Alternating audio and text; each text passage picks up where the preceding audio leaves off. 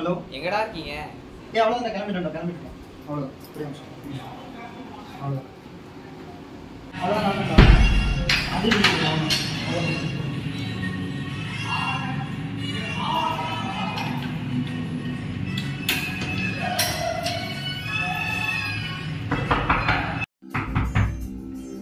வரேன்டாடி.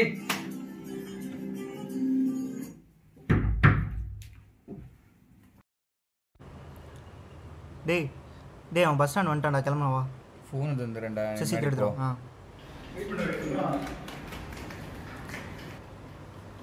போலாம்.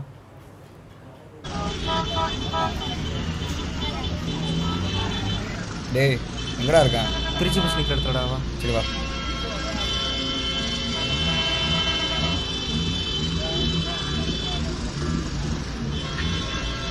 டேய் அங்கே நிற்கிறான்டா. வர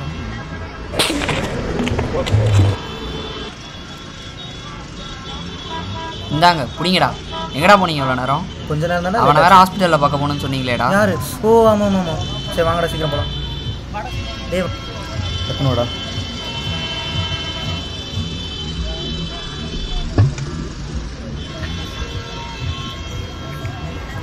டே நில்லுங்கடா. எங்கடா போகிறீங்க இவ்வளோ வேகமா? ஏண்டா அவனை ஹாஸ்பிட்டலில் பார்க்க போகலான்னு சொல்கிறீங்களே, வெறுங்கை வீசிட்டா போகிறது? என்ன வாங்கலாம்? ஃப்ரூட்ஸ் வாங்கலாம். ஃப்ரூட்ஸா? கடை எங்கடா இருக்குது? அங்கே இருக்கு போடுறா. இந்த புடி.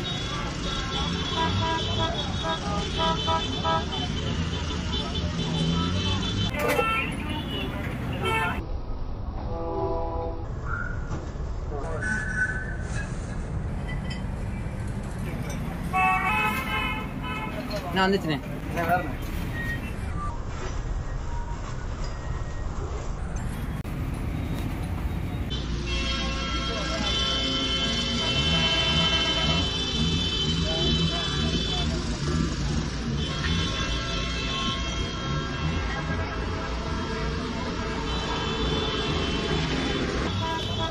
டேய் பழம் வாங்குறேன் அது வாங்குறேன். இப்போ அடுத்த பஸ்ஸுக்கு 1/2 மணி நேரம் ஆமாண்டா.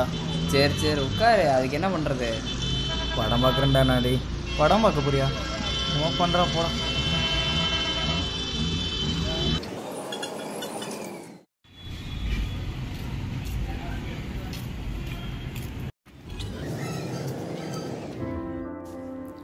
There is a chemical called BP-bisphenol A.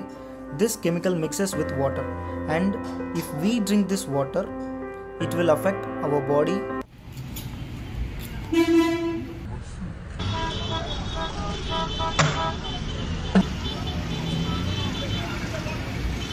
இங்கே பாருவேன், பிளாஸ்டிக்கு மூவி பார்த்துட்டு இருக்கும்போது கூட ஒரு வீடியோ இருந்துச்சு. அதில் பிளாஸ்டிக்ஸ்னால என்னென்ன டிமெரிட்ஸ் வருது அப்படின்னு காமிச்சிருக்காங்க பாருங்கள்.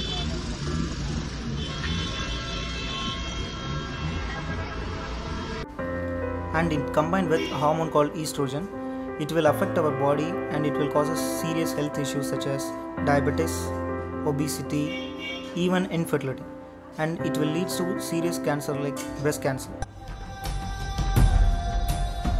ஸோ இந்த பதிவு வந்து எதுக்குன்னு உங்களுக்கே தெரிய வந்திருக்கும். பிளாஸ்டிக்ஸை பற்றி தான்.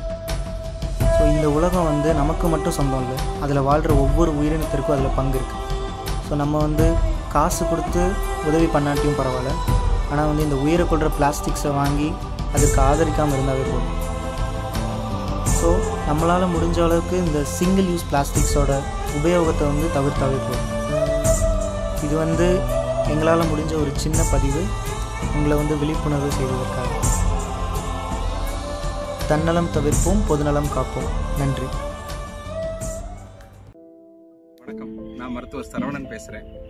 அதாவது ஒவ்வொரு வருடமும் உலக சுற்றுச்சூழல் நாள் ஜூன் 5ஆம் தேதி அனுசரிக்கப்பட்டு கொண்டிருக்கிறது. உலகம் முழுசாக வந்து இதை அனுசரிக்கிறோம்.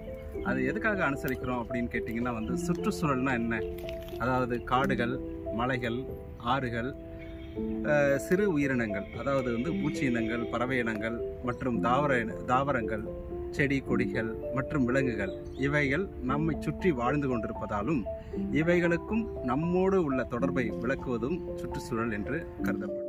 இதுக்கு தான் வள்ளுவருடைய குறள் ஒன்று இருக்கு, நோயெல்லாம் நோய் செய்தார் மேலாவாம், நோய் செய்யார் நோயின்மை வேண்டுபவர். அப்படின்னா என்னென்ன, நோய் வருவதற்கு காரணமும் நாம் தான், நோய் வராமல் பார்த்துக்கணுன்னா அதுக்கு காரணமும் நாம தான். அதனால் நம்ம என்ன பண்ணணும்னா இந்த சுற்றுச்சூழலை பேணி பாதுகாக்கணும். அதே போல் நமக்கு தேவையான பிராணவாயு கிடைக்குது. இப்போ பார்த்தீங்கன்னா நம்ம நிலத்தடி நீரே சரியாக கிடைக்க மாட்டேது. அதனால் நீரை கூட காசு கொடுத்து விலை கொடுத்து வாங்கக்கூடிய ஒரு அற்பமான ஒரு சூழ்நிலை, இயற்கையை விலை கொடுத்து வாங்கக்கூடிய ஒரு அற்பமான ஒரு சூழ்நிலை உருவாகி இருக்கு.